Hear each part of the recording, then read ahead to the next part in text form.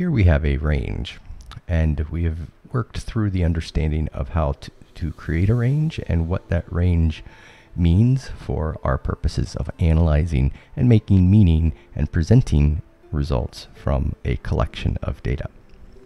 So we have made a range here, and our next job, or our next responsibility in this process, is to actually take this range and all the data inside the range, and we're going to make a pivot table. Now, pivot tables are simply interactive tables of information that summarize the data that we've selected in our range, and this allows us as the users of this process to explore and analyze different ways of looking at this data. And then from there, we can then create visuals, and we can create presentation materials to help explain and support the conclusions that we find. And so, to do this, I've selected the range already in a previous video, and now we're going to come up here to Insert. As you can see right here, we're going to come up to Insert, and once you've clicked Insert, you can see the Pivot Table option. So select the Pivot Table option, and it's going to only select or only manage the data that we've selected in our range. So I'm going to click Pivot Table, and we're going to go ahead and put this on a new sheet, and the sheets are down here so that it keeps it clean for the main data, or the starting data will stay clean.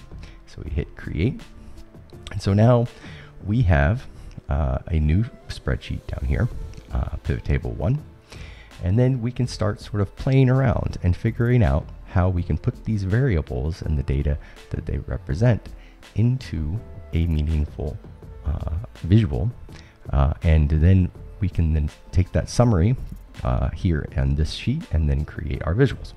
So we want to start out with rows. Rows will help us identify the different X and Y, Z axis on our graphs and our visuals. So we're going to go to rows, and you can see over on the right here we have a pivot table editor. Now, if you don't see this, you can unclick this, and you can select inside our pivot table, and you can see that there's a little edit button. So you click on the edit, and you can then access the pivot table editor again if you lose it. Now, over here are our column headers. And so these column headers can then just be dragged and dropped right into the rows. Or if you don't want to do that, if you're using a different version, you can just hit Add, and you can select those as well. I'm just going to go ahead and use the drag and drop feature, and we'll drag and drop, and now we have our rows. So in that range, we have 3 different grade levels that are actually responding to our prompts in those 20 cells. Now there are several other grade levels, and those are represented in the ranges that are the cells that are not included in this range. So it's only picking up those 3 grades because that's all that's in that range. Now, once we've identified that, now we have to consider what are the values that we want to populate in this table. And to do that, we can just go over here, and we have our column headers from those 4 questions, and we can just go ahead and select the variable and drag it down into the values. And now you can see that if I come over to the pivot table, I select here, and you can see sum of classroom and extracurricular activities. Now notice that the word sum appears. So it's starting to aggregate our data, meaning it's collecting and it's making some sort of meaning. In this sense, it is adding all those values up to show us the ultimate or the final tally of that. So we're just summing, we're adding all the values up that are represented in these rows based off of these classes. I come back here. All right, so we have our first variable.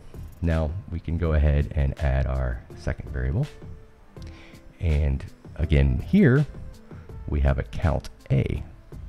Now, that may not be exactly what we want because it's looking at the class section, okay? And count is just the number that the variable appears.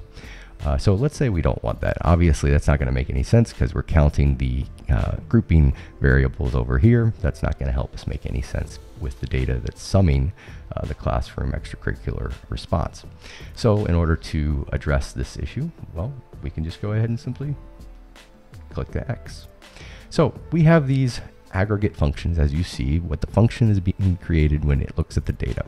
So we have the sum, we have the count A, and if I come down here, you can see that we have sum, count A, count, just use count A for now, average, so it averages the numbers that are appearing, max, minimum, and these are other maybe not so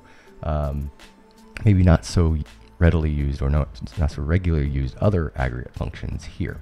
So basically, we're just looking at average, count, and count A or in sum.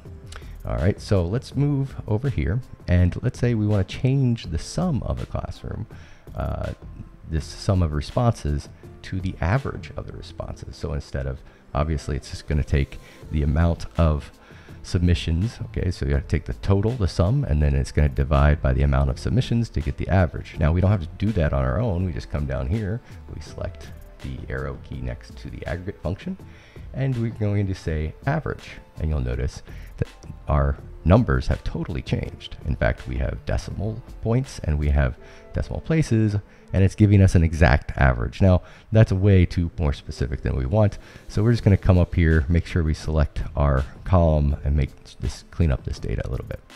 Okay, so I can add, maybe let's just go ahead and add 2 decimal points to the right. Okay, now, once we've done that, we have one category, we're averaging. All right, so let's go down and let's add a few more values here. We have this, and then we'll go ahead and add a third one, and you can see it defaults to the sum, so that's okay. We can just change that after we get there. So let's select average, and you'll see that we have to sort of do some formatting here with the number system that it's appearing.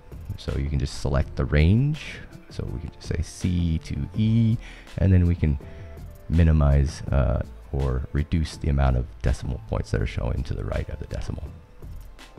Okay, so now we have our grade 6, 9, 10. We have our responses in the average aggregate. And then down below, you can see we have actually the grand total. So it's averaging the totals for this as well. If we don't want to see that, we can just come over here to the rows, the variable that we put in, the grouping variable, and we can just unclick that and not show the totals.